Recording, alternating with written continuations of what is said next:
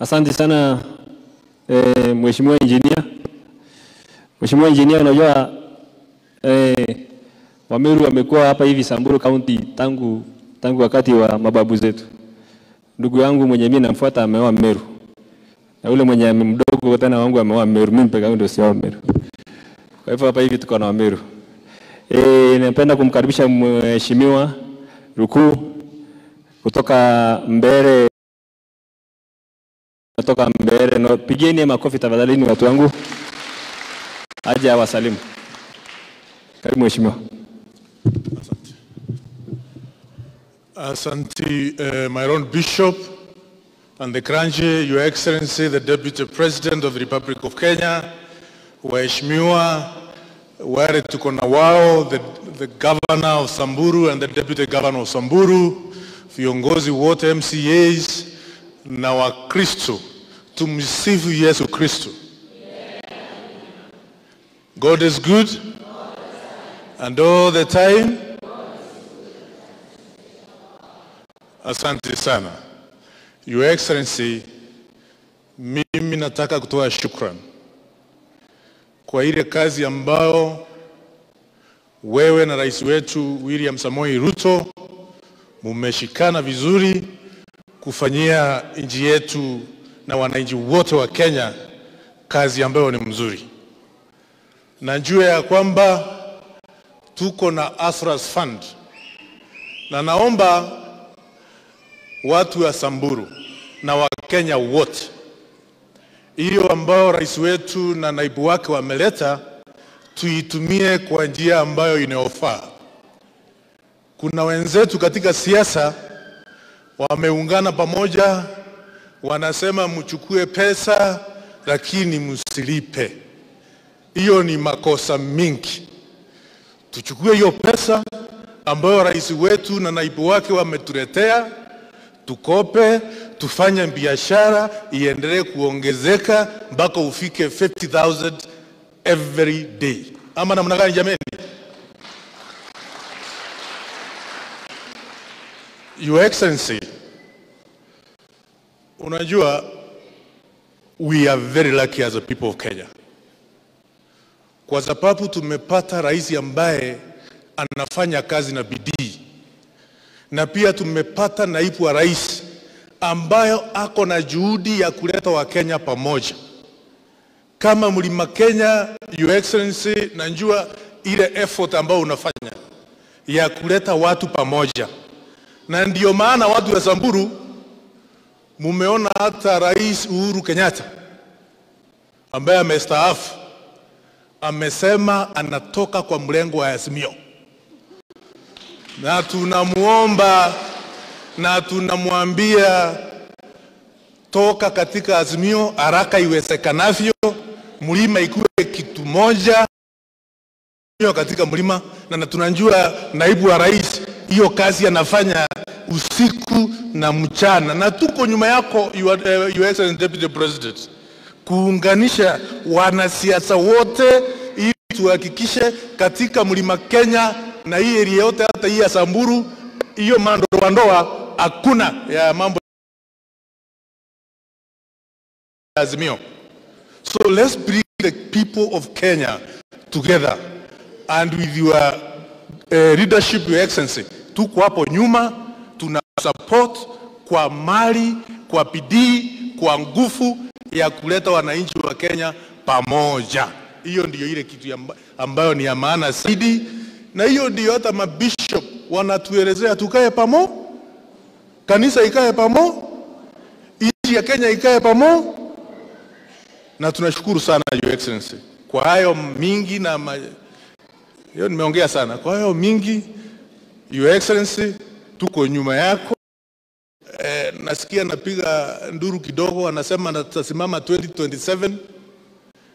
It is not possible to win in 2027 if you did not win 2022 when you are in government. It is not possible. William Ruto is the next president of the Republic of Kenya for another 10 years. Na kama unataka kusimama 2027, afadhali ungojee 2032 mumenyane na Rigathi Gachagua, mkinjana ya maumau. Ama namna gani? His Excellency the Deputy President anasema afadhali kuongea ukweli. Na kanisa pia inasemanga tuongee ukweli.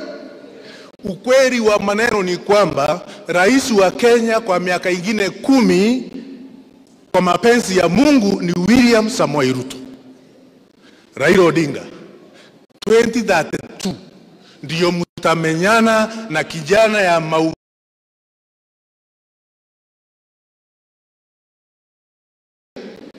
Kwa hivyo tutulie, tufanywe kazi na hao viongozi ambao tumechagua na tukae na amani.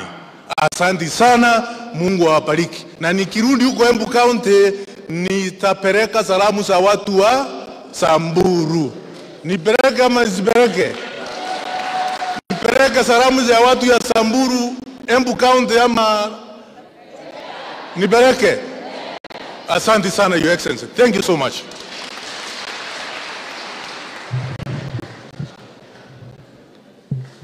Pigeni tena Mheshimiwa Uhuru makofi.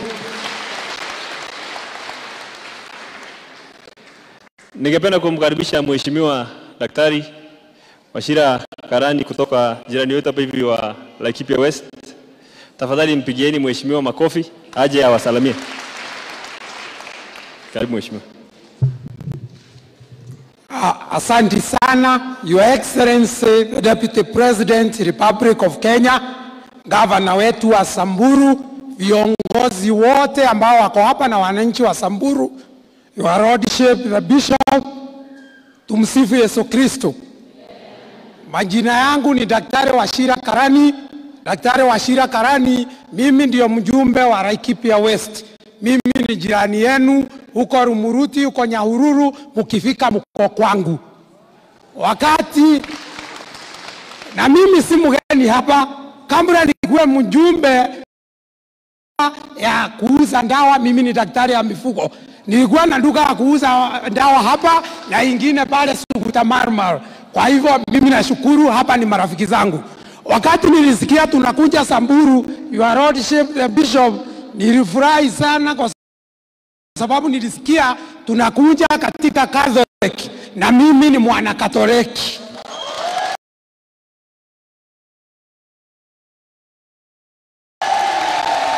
Anishukuru kwa yetu kwa kutuimbia mzuri sana, Mungu awabariki.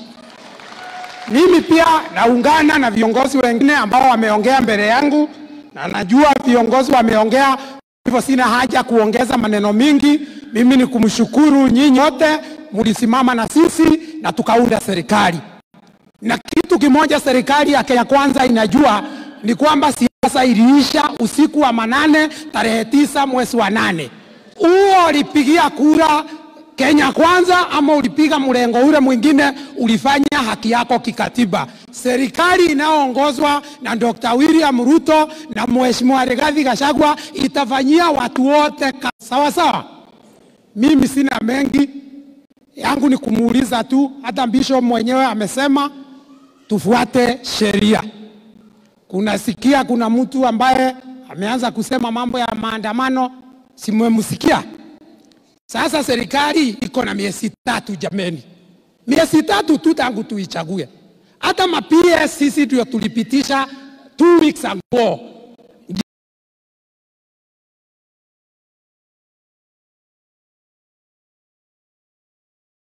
Kijana wako akioa ama msichana aolewe, baada ya miezi 3 utaanza maandamano ati hakuna mtoto. Si mpaka usubiri mpaka ifike miezi 9. Kwa hivyo tuipatie hii serikali yetu muda ndio itufanyie kazi. Mungu awabariki, asanteni sana.